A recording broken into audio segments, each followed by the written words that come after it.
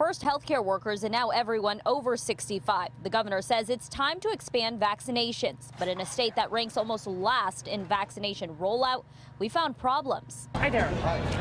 You're perfect. You're all set. Orange County started offering shots to everyone over 65 at the county's first super vaccination site, Disneyland. It was rocky and many were turned away.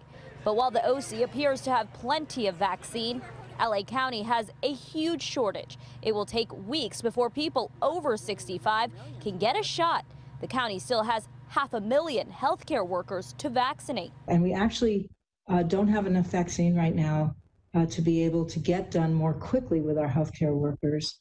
Tonight, Dr. Michael Wasserman, who sits on the state's vaccine advisory committee, says there are more issues preventing a full and fast rollout.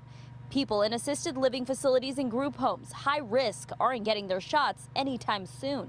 We have a lot of really vulnerable people who aren't even scheduled to get the vaccine until March or even April, or not even scheduled yet at all. The uneven rollout is caused by massive and frustrating logistics issues. Only 1/3 of the doses the Fed shipped here have been handed out. Clearly, the remainder are sitting in warehouses waiting to be used. Tonight, 47 lawmakers, Democrats and Republicans, signed this letter to the governor, demanding the state clean up its vaccination rollout.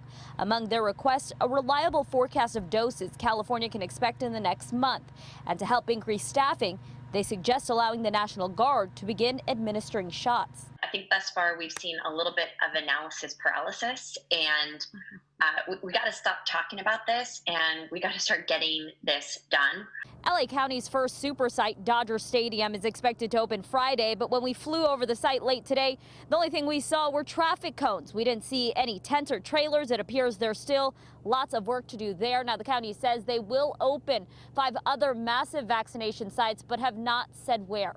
Reporting in Elysian Park, Lesley Marin, KCAL 9 News.